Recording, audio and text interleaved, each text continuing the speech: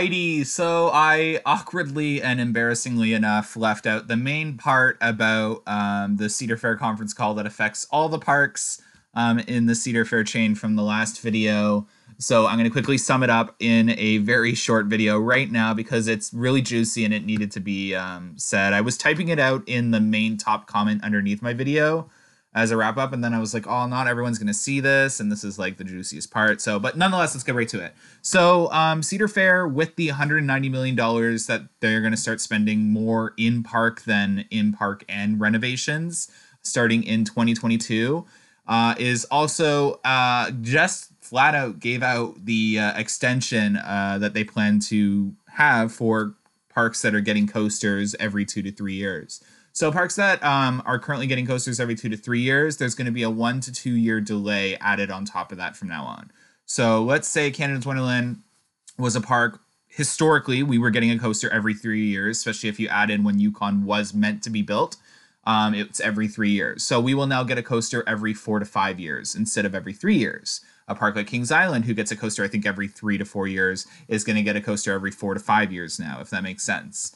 And so on and so forth. So what they're going to be doing is they're going to be investing in more strategic attractions with more immersive experiences that will help delay the gap year. So, for example, they install a Giga Coaster. They would typically need to install another roller coaster 3 years after that to keep drawing in guests and encouraging them to buy Fast Lane. Now, with attractions that they are going to be building starting in 2022. I think that they've already started this, though. I think Yukon and Copperhead were a part of this as well, and Orion as well.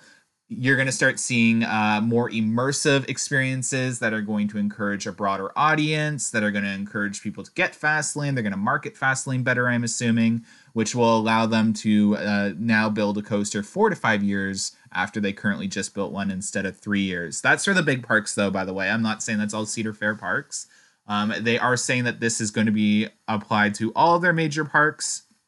And this will help spend money at every park every year. So this is a part of Cedar Fair's new process of investing in every park every year with something new and exciting. So I just wanted to get this video out there about that super quickly because I left it out of my other video. I'm so sorry. Another big tidbit that I left out of the other video that I put in the pinned comments of the other video is Cedar Fair is starting to pay down a lot of its debt a lot quicker and balance out its balance sheet to place itself in a spot where they can strategically go after M&As if they arise again, just like the Six Flags one. But it looks like Cedar Fair is looking to be maybe the head of any M&As that might happen. And they reference the Paramount Park takeover. They want to put themselves in a place where if something does arise, they can hop on that and purchase that if something like that happens again, where I guess a chain is looking to sell or merge. Anyways, I just wanted to include that really quickly. Hope you enjoyed this video. Don't forget to leave a like, comment, and subscribe if you haven't. Have a good one, guys. Bye.